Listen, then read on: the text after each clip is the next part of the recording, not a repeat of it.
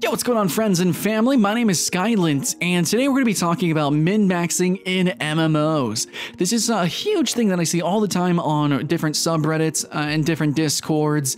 A lot of you guys actually mention it in my comments, obviously for very specific games when I talk about them, or just like I do list videos, and you're just like, you know, a grumpy old man, oh, my MMOs back in the day, we didn't have all these min-maxers speedrunning and ruining the game. Well, I'm kind of here to you know, I love being contrarian. I love to show another perspective that you guys maybe haven't seen. Or maybe, I don't know if you guys are just a vocal minority, but a lot of people, you know, if you're coming into this and you're like, what are you talking about, Sky? I don't know what you're talking about. Well, min-maxing is a thing where you play games and you try to be the best at that game. You look at the, you know, an RPG, the paper doll, the different items you can have, the different builds, the different abilities you can equip, whatever, blah, blah, blah. You know, the different paths you can take to making gold or leveling up or, you know, different boss strategies. You think about what is the best and you do that to the best of your ability that you can mechanically execute. But there are certain metas, certain standards, and people feel that following those things is against the spirit of the MMO, which the magic of MMOs, I will agree with you, is the magic of discovery. So a lot of people feel that min-maxers are ruining the game for everyone else. And there's a couple of reasons why that is. One example that I felt very, very strongly, which is actually in a game that a lot of people would say is the most friendly, not entirely true, is Guild Wars 2. Guild Wars 2 has dungeons, like most MMO, and in most games, just like it, in Guild Wars 2, a lot of people love to speedrun the dungeons. So I would get in, it would be my first time in the dungeon, even though I was one of the first people to play Guild Wars 2, and people would kick us, me and my roommate at the time, because she was playing a necromancer. And on certain dungeons, or a lot of them, people really hated necromancers because they were useless on certain parts. So because it wasn't very quick or made the you know, a little bit more difficult, a little bit more challenging, even though it could spice up the gameplay for them in the end. She could play a very supportive necromancer. It doesn't matter. They would just kick us. It would be very toxic. So we weren't really playing the meta. I was also playing a very supportive warrior, just as an example, if you guys know what I'm talking about, banner warrior. So everyone in that game would run just full damage. Just you would face tank everything, or you would do some very specific strats, and if you didn't know the specific strats, which effectively like broke the game in a lot of instances, it made it honestly very unfun. You would just completely avoid many mechanics and traps in the dungeons. If you didn't do that, then basically you'd get kicked and people were very angry. And so that's just one very prime example. And I think probably the most, like, people who are very vocal about min-maxers, that's the experience you guys are talking about. And I'm gonna just jump right out here. So that example and any other that I could pretty much give you, like some people would say, well, guides and YouTube videos kind of ruin the magic on YouTube. Sure, blah, blah, yeah, but it all comes together right here. And I'm saying it's actually not the player's fault. Now, I really came to this realization and wanted to do this rant for a while. I didn't know if I wanted to make it an essay, but basically, I was watching WoW Classic and I was watching competitive teams of people speedrunning a freaking MMO. And that was amazing. It was so fun. But a lot of people were commenting how that was a bad thing. That's ruining the game. That's, you know, that's not the classic WoW experience. And no, it isn't. This is a whole new experience. And this is an experience that you, again, these people who are kind of, you know, more negative against min-maxers, who are very vocal, you guys, you never tried this. You never done this. You guys have no idea what this next level gameplay really is. And there's a tremendous amount of depth with that. And MMOs really should celebrate that. And to an extent, Black Desert actually does, which is why it's so popular. Though that game has a lot of issues with itself. That's pretty true. But anyways, and actually World of Warcraft is coming into its own and realizing people love grinding out new races and you know, re-leveling and doing stuff like that, playing, you know, having alt accounts.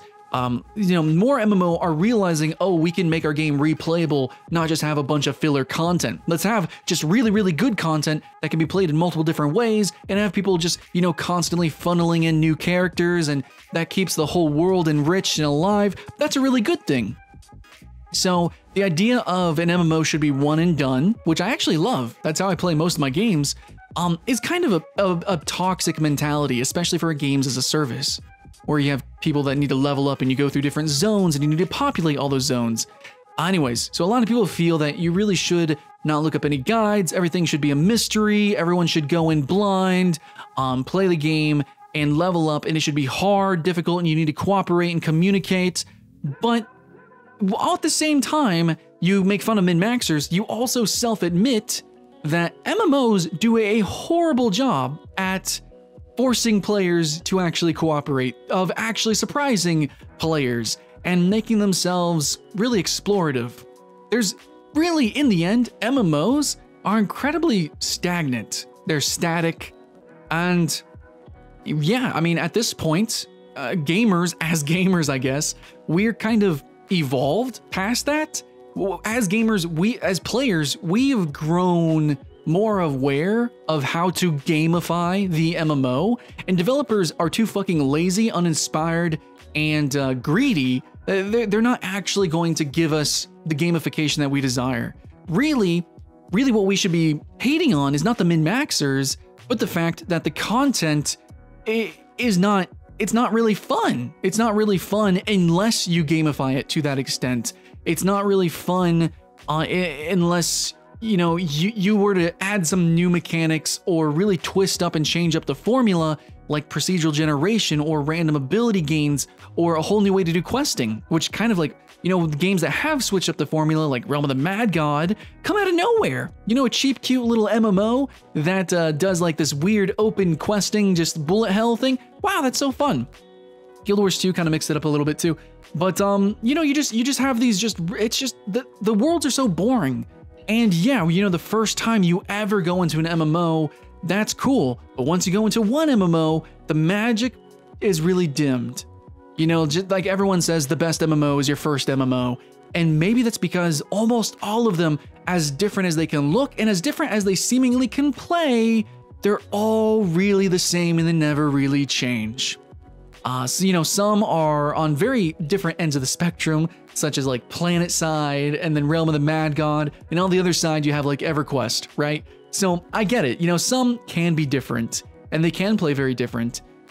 But in the end, most of them, it's just the same old, same old. You jump in, you look up a guide, you figure out how to play, or else everyone yells at you. And I will say this, guys, there's a difference between experiencing a game, such as like, you know, reading the lore or just looking at the spectacle of the graphics, the sunset over the horizon of the plains, you know, somewhere in Thunder Bluff, I guess. I'm an Undercity boy, but you know, you can kind of experience a game, an MMORPG. You can experience it, but then you can play it. Like, you can game it, which means maybe speedrunning, which means maybe like, you know, going hard and trying to grind out certain dungeons. And to play MMOs, you need other players, and if other players aren't on your same wavelength, it upsets everyone. So you're mad at min-maxers are mad at you, and you're mad that they're mad at you, but we shouldn't be mad at each other. We need to be mad at the developers for not giving us the tools to matchmake. You know, like why isn't there like a casual server versus a hardcore server? You know, maybe there should just be fresh start speedrunning servers every single month. That would be amazing. You know, can you imagine World of Warcraft resets every month? Like one server, it's like, okay, you can make a new character on the server and, you know, world firsts and everything get awarded. You get free game time, you get free merch, you get t-shirts sent to you. We'll have freaking tournaments, things like that. Why not? You know, that people put that in like light novels and manga and anime. You know, that concept is such a fucking catchy concept. And we're starting to see some leanings to that, like World of Warcraft Mythic, or fresh start servers. A couple of games are starting to do those a little bit more frequently, and we're starting to see it. But in the end, god damn, MMO developers are just so fucking lazy.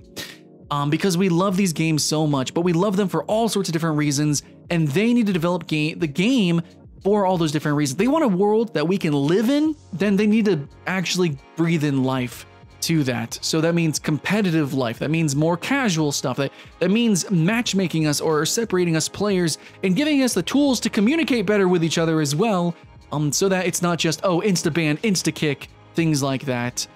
Basically, everyone just has the same kind of tools. It's like the same boring guild stuff, the same boring looking for group, the same blah, blah, blah. So many games just kind of, the gameplay loop is just so similar that basically it just kind of divides the player base. Is like, are you gaming the game or are you experiencing the game? And there definitely needs to be some distinction with the player base between that, or make a game that better is more fluid between that. In the end, it's not a critic's job to actually give solutions, but for me personally, I think an MMO that would do really well is procedural generation. You know, actually create like puzzles. We kind of see this in games like Fortnite or Destiny even, where they have like these crazy like community driven puzzles. You know, you got to do events like that, you know, seasonal events, change up the map consistently, and give us like very, very unique builds or characters, or, you know, constantly add new classes. Like, seriously, the amount of content that's added to MMOs, you would think on paper is amazing, but it's always cloned. It's always like this buffer content that's like not real content. It's just there to kind of waste time until they finally get up the I don't know, the dick pills, so they can jizz all over our face with one good raid, and then, you know, the rest of the year is just bullshit again. So basically it's like, no, just give it, you gotta do more, developers. And I'm gonna blame the developers. Never blame the players. You don't fucking blame the players, guys. The people who are min-maxing are playing a game that you probably can't even comprehend. And min-maxers, the casual players and everything, they are desperate for that MMO magic that is, yes, it is being ruined. It is, in fact, ruined for many, many, many players. But it's no one's fault. It's no one's fault except for the developers. So put the blame on them, criticize the game as much as you fucking love it. As much as you love it, you gotta criticize it, you gotta call it out, you gotta make those videos, you gotta put those in reviews. Stop giving them a pass, and honestly, stop giving them your money. Really. So yeah, that's pretty much it. And I do want to, okay, one last thing. I want to say that min-maxers and what they're doing and how they're pushing the gameplay, it shouldn't just be ignored or muted. It shouldn't be something like that you're just okay with. I think it should be celebrated.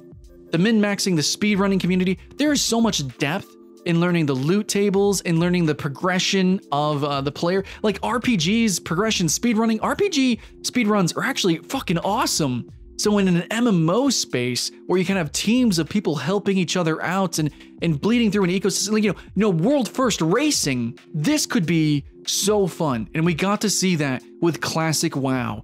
It was such a spectacle to watch. I spent hours, dozens of hours, not playing the game, but watching these teams of players play them, and it blew my fucking mind. So already I didn't care too much about min-maxers, but now I actually think that they should be celebrated. It's a gameplay that a lot of us can't even conceive of because MMOs are so vast and so random, but if the developers took their own games seriously, then I think all of us would start to see it in that light as well.